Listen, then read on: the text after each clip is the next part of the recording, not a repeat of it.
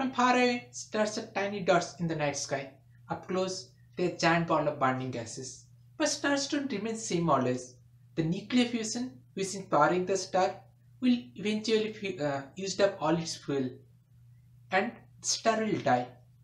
A massive star in its end phase die in a supernova explosion.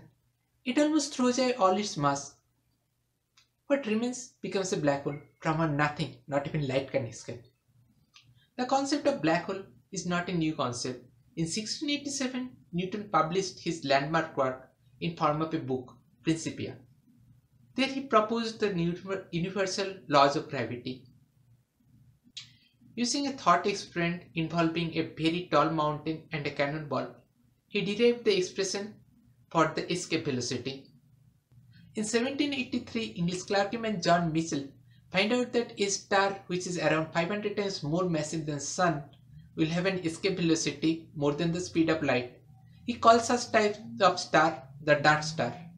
In early 20th century, Einstein proposed his two theories of relativity, special theory of relativity and general theory of relativity.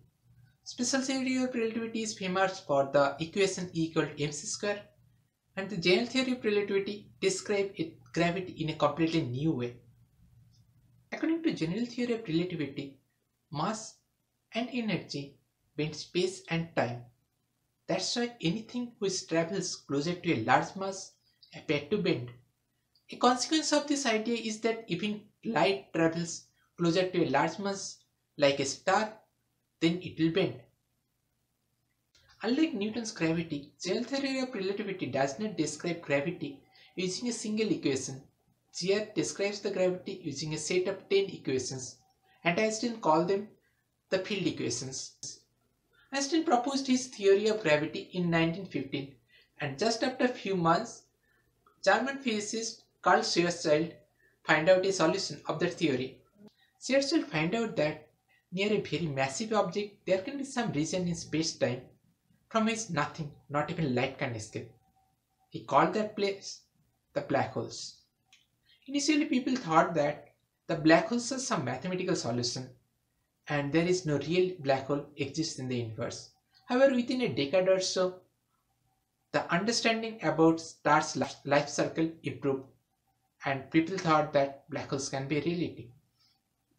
But how do we detect an object which does not emit lights? Our telescope cannot detect them directly. So of course we have to use some indirect method for detecting a black hole. Black holes doesn't emit lights. However, black holes are really strong gravitational fields. So scientists look for places where a black hole is in close proximity to another star. One of such places is binary star system. In binary star system, there are two stars which orbit around each other due to their gravitational force, and people observe binary star system in our galaxy. Now what will happen if one of those stars is a black hole? In such cases, we can only observe one of those stars. We cannot detect the other star because that's a black hole and that does not emit light. So by observing the orbit of that star, we can find out how much mass is there in that black hole, and in this way we can detect black holes. Since we can observe a black hole, is there any way to find out the size of a black hole? According to Einstein's field equation, the radius of the surface of the sphere from where nothing can escape is directly proportional to the mass of that black hole, and he called this radius the Schwarzschild radius. Of course, in an honor to the physicist Carl Schwarzschild. The surface of the sphere is known as the event horizon, from where nothing can escape. Anything enter inside the event horizon is gone from the rest of the universe. So if you know the mass of a black hole, then it's fairly easy to calculate the size of a black hole. But how do you know the mass of a black hole? Okay, it's quite easy. So we have to just send some spacecraft which can orbit around the black hole. Now, like any other orbiting bodies like Earth orbiting Sun or Moon orbiting Earth, the size of that orbit and the time period of the orbit will tell you the mass of that black hole.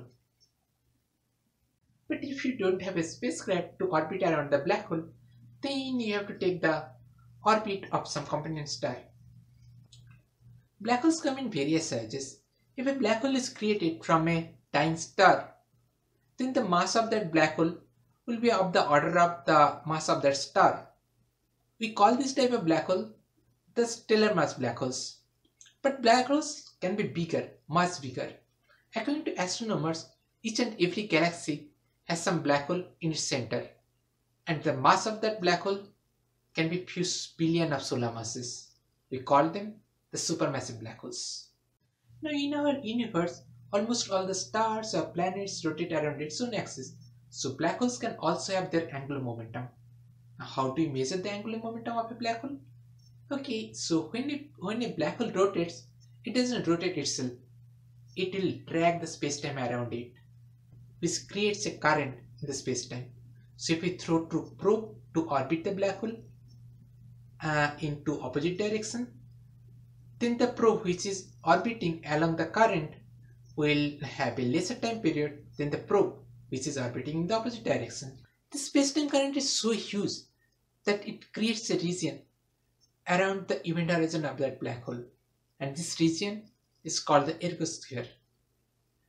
Anything, even light, if goes into the ergosphere, then it will start rotating around the current, and it will go to the event horizon, and once it go to the event horizon, it disappears from our universe. Black holes can also have charges, but charged black hole doesn't occur in universe. That's simply because universe is full of charged particles. So even if a charged black hole occurred in universe, then it will just simply attract the oppositely charged particles, and it will get neutral within almost no time. So these are the only three properties of a black hole: its mass, angular momentum, and charge. And using these three properties of this black hole, we can describe the entire black hole. It does not have any color, nothing else. Physicists call this the Noether theorem. Now we know how the black hole looks from outside, but what's inside a black hole? Well, nobody knows, because nobody can go inside a black hole. But if Einstein's field equation can describe black hole from outside, then it should describe the black hole from inside also. So we can use Einstein's field equation to describe how black hole looks inside it. To solve the field equations inside a black hole, scientists consider two different cases: rotating black holes and non-rotating black holes. The case of non-rotating black holes is simpler. In a non-rotating black holes, all the mass inside the black hole will collapse to a single point at its center, which is known as the singularity. In case of rotating black hole, the singularity is not a point at the center, but of a sphere of some radius, and all the matter will fall in that singularity. So black holes are really interesting things.